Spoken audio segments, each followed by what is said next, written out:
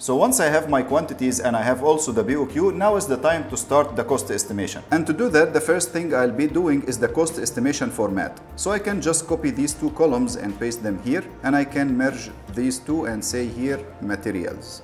And you can make this line as bold as well. I'll copy this and paste here, and this will be my equipment, and then copy this and paste it here, and this will be our manpower. Let's make it a little bit smaller. And then copy this and paste it here, and this will be subcontractor. You can make this a little bigger, and then we can copy one more time, and this will be our total cost. So this format is a format that I usually use for the rate breakdown analysis. Now I am going to break down the rate of this project. Each of these items, the rate has a breakdown that includes materials to be used, equipment, manpower, subcontractor, and then when you take the submission, it will give you the total cost here. So what I can start with, I'll say this amount will be equal to this rate multiplied by this quantity, and all I have to do is to just put $sign next to the E column so that I can fix it.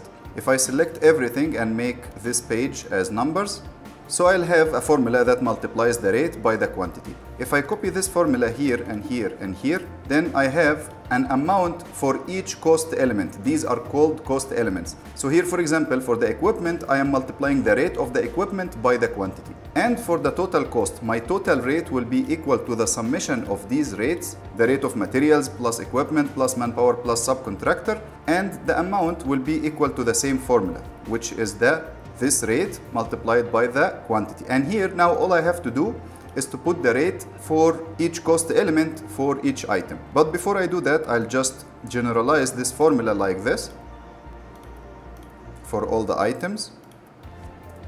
Okay, I don't need this one.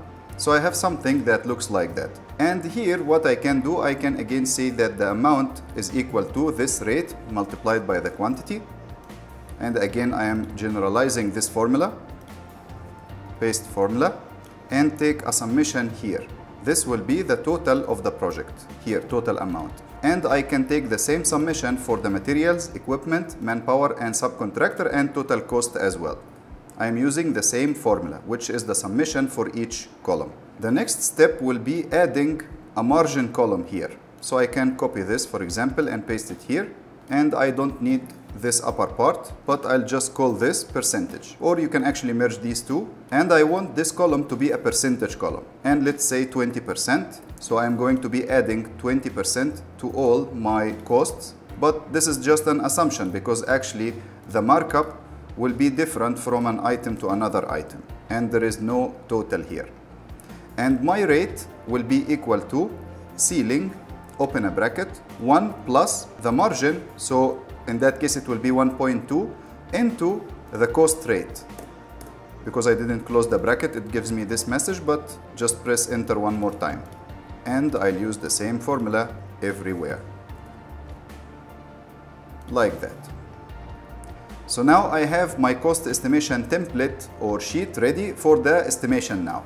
And quickly, if we are meeting for the first time, I am Ahmed Adel and you are watching Cost Engineering Professional, and here I help you develop the required skills and enhance your knowledge to elevate your cost engineering career. So if this is what you want, you can quickly subscribe. So with this out of the way, let's go back and start our actual estimation now. So here I am talking about the poured concrete, and for the poured concrete items, I have first thing the concrete supply itself. So I'll say equal to here. If, for example, I am supplying the concrete at 220, so I'll say 220, or actually let's make it 200. This is the supply rate per cubic meter, and I'll multiply this by 1.1 as a wastage. So I am supplying 1 cubic meter plus 10% of that as a wastage. This will be the first part for the poured concrete. Equipment, maybe I will have a vibrator or some tools to use while casting the concrete. So you can add something here like 5 or something. And also for the manpower, you need actually some labors to do the concrete casting. So if I say, for example, a labor takes per day 150, and let's say he can cast, let's say 20 cubic meters, it will be 7.5. If I make it 25, it will be around 6, which is logic. So as you can see here, I am getting the summation of the 6 plus 5 plus 220. So materials plus equipment plus manpower. And actually this will be general for all these items as long as you are using the same concrete mix for the PCC and for all of them. So if I say, for example, that for the PCC the concrete rate will be 180, so only PCC will be different from the rest of the poured concrete elements, or if these items are having different mixes or something, then in that case the rate will be different. But I want to keep it simple, so I'm going to keep all of them similar at 220, as you can see. I can also copy this and go to the poured concrete of the superstructure and use the same thing, because it's the same everything, same concrete, same equipment and same manpower. So I'm having the same rate here. If you take a look here, you will see that we are getting a cost rate for this item of 231. But when this 231 multiplied by 1.2, it gives us a BOQ rate which is 278. But what if I increase the margin here? What if I make it 30%? You see, this one increased. I'm going back again to the 20 just to keep it simple, but I'm trying to show you what this template can do. Now going to the steel reinforcement, for the steel what do I need? I just need to supply the steel, and actually the quantity is measured in kilogram. So here, for example, if per ton 2250 divided by 1000, that's the price per 1 kg, 2.25. And let's multiply by 1.05 to add 5% wastage to that. So this is the steel supply. For the equipment here, what do I need? I will need some hand tools and small things like that, so that you can go for something like 0.1 or something, just something very small. For the manpower, actually here what I can do, I can say that I'm going to give the steel fixing to a subcontractor, or you can use your own manpower, it's up to you, but in this case I'll just put it under the subcontractor, and I can say that, for example, a steel fixer daily wage is 250, and let's say he can produce 350 kilograms of steel fixing per day. So that makes the steel fixing per kg 0.71, and actually this price is a little bit higher than what I am using right now in the actual life. So I'm just going for, let's say, 400. So now I have, this is the steel supply per kg 2.36, which is the 2.25 per kg plus 5% wastage. And after that we have also the equipment, and after that we have the steel fixing here. As you can see, how did I get this? The daily wage divided by the productivity.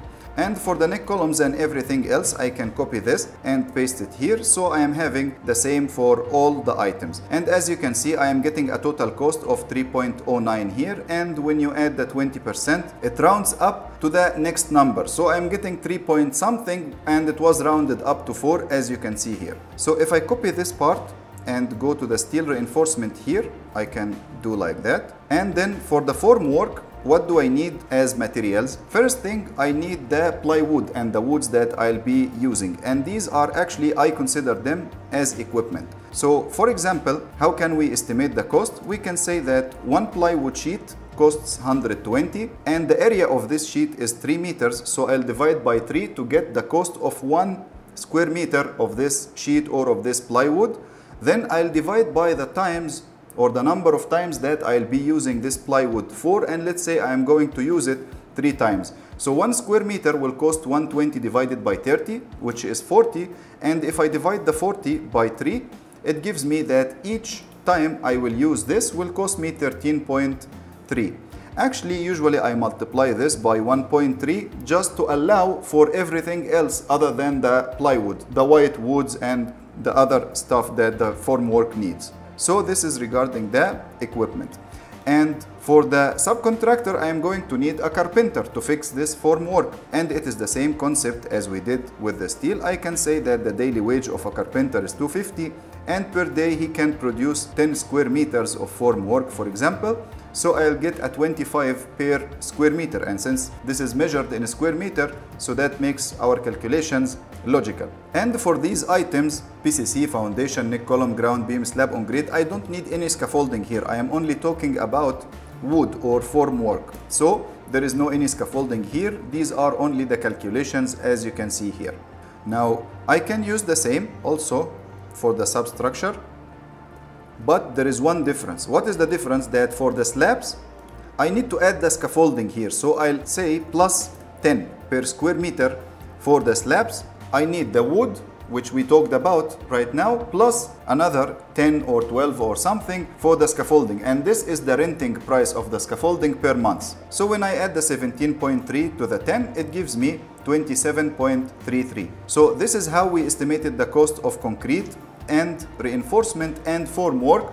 But we did this on a BOQ where we had the concrete separate from the steel, separate from the formwork. But if they are all merged into one item, which is concrete or measured in cubic meter as a concrete element, and we need to put a full rate that includes everything, this is what I'm going to be doing in the next video. Which means that this video is over, and I hope you enjoyed it. Thank you so much for watching, and thank you for your time, and see you in the next video.